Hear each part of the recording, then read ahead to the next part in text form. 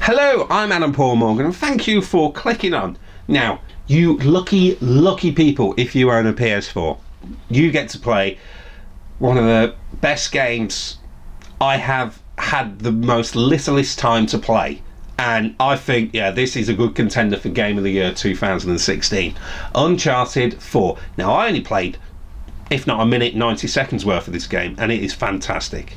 If you own a PS4, by gosh, you've got to get this game. It is so good, graphically detailed. I watched a little bit of a cutscene. I done a little bit of game time. I couldn't even tell you what the scenario was or anything like that, but I played this game and it was so good for what it was. It was so good.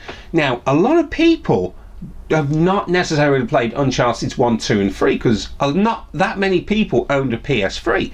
Quite a lot of people had the Xbox 360. Now, times have turned around, as it were. Most people own a PS4 if you look at the sales, and the Xbox One, not many people have the Xbox One.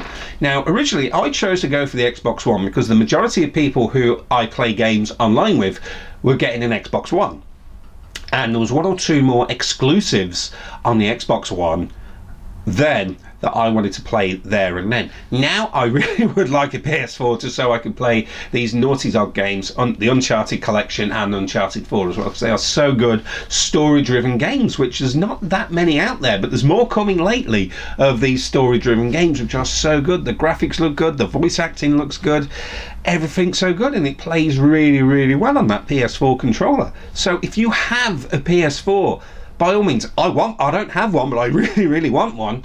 There's so other games on the PS4 I want to play, but this will be the main reason, Uncharted 4. By gosh, you've got to get this Uncharted 4 because it is so good. This isn't really a review, this is just my suggestion. By God, it's so good. I really enjoyed the little time I had on it, but it was so good.